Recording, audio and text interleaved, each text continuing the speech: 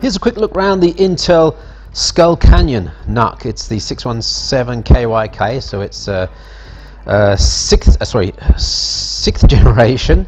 So that is Skylake quad-core CPU inside. I'll put some of the specs up on the screen for you, but let's just take a quick look around the device. It's compact, it's light, plastic, exchangeable covers on the top, and access screws 4 which are encapsulated so they don't fall out. Nice touch, and 2 mounting points on the bottom for a VESA mount to go on the back of your monitor. But then let's just take a quick look around the device. Power button, SD card slot, 2 USB ports, we've got a 3 and a 2 there, headphone jack. This is a consumer infrared, and then we've got fan output, Kensington lock, and then on the back input, power. This is an optical audio output, so interesting for those of you that want to use this as a home theater system. You'll be able to get your full pass-through of digital content, digital audio there. Gigabit Ethernet, 2 USB 3s, display port, so 4K capability at 60 frames per second output there, USB-C with Thunderbolt, and we've got an HDMI port, so, which will give you 4K at 30 frames per second. Let's take a look inside. Let's get the back off this and take a look inside. Taking the back off is really simple, and it's good that you've got the encapsulated screws, which means they don't fall out all over the place and you don't lose them when you take the back off. 4 screws, and then you get access to the inside. Let's take a look around then. Obviously a fan output here. This does get a little bit warm. You can hear the fan under load, but it's no worse than some of the better laptops out there. It's quite nicely tuned. 2 RAM banks there, and we've got 2 M2 slots here for storage. We've got a Samsung 950 Pro in here. There's a couple of 8 gig banks in there, so we've got 16 gigs all together. Here it is sitting on my own quad-core Iris Pro laptop from about 3 years ago.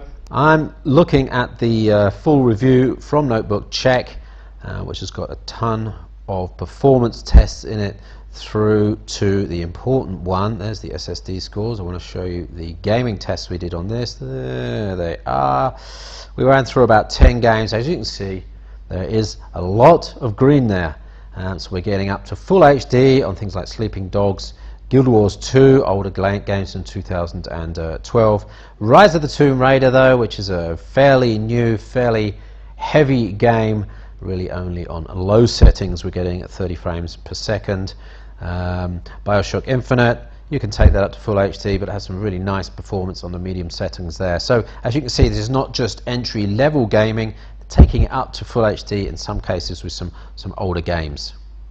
That SSD and RAM combination makes for a quick startup and quick operation. I'm just going to open a project here that we worked on and do a render out so you can see how quickly it is. So that's full HD stuff coming up there, and the preview is being built fairly quickly. It's a little bit better than my quad-core laptop from 3 years ago, with also Iris Pro graphics. But the important thing here is using Intel QuickSync to render out the video. So let's render it out at, you can see here we're using let's use an MP4 Full HD 25 frames a second, Full HD system there. We'll engage QuickSync here, and that's the QuickSync built into the Iris Pro graphics, which helps speeding up rendering output. And what I'm going to do, I'll put the preview on and kick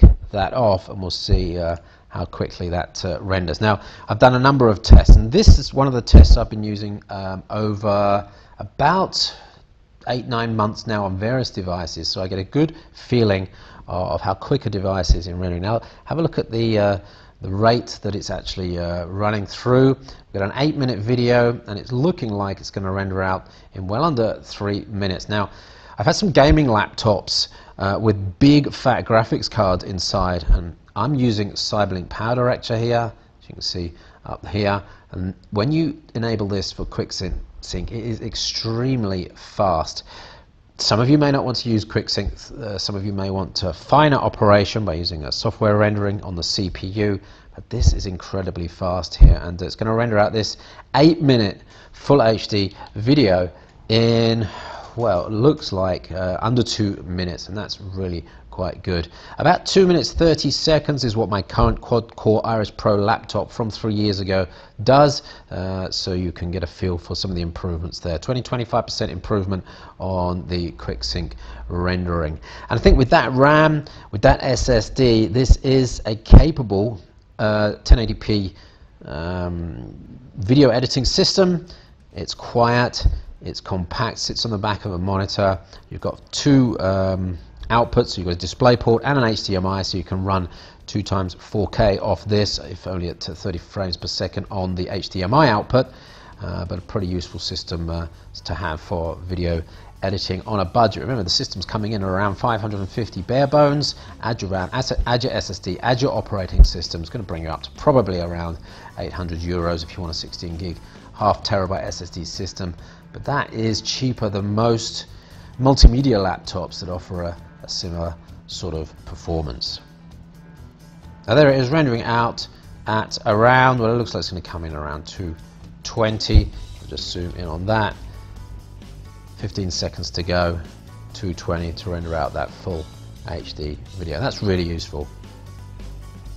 So there's a look at the Intel Skull Canyon NUC with the quad-core processor inside. It's a bare bones system coming in at around $650 as we speak. Prices obviously drop over time, so check out your local pricing for this really interesting self-build high-end NUC, suitable for some entry-level video editing and some entry-level mid-range gaming as well. Don't forget to check out the full review at notebookcheck.net. Thanks for watching. We'll see you on the next video.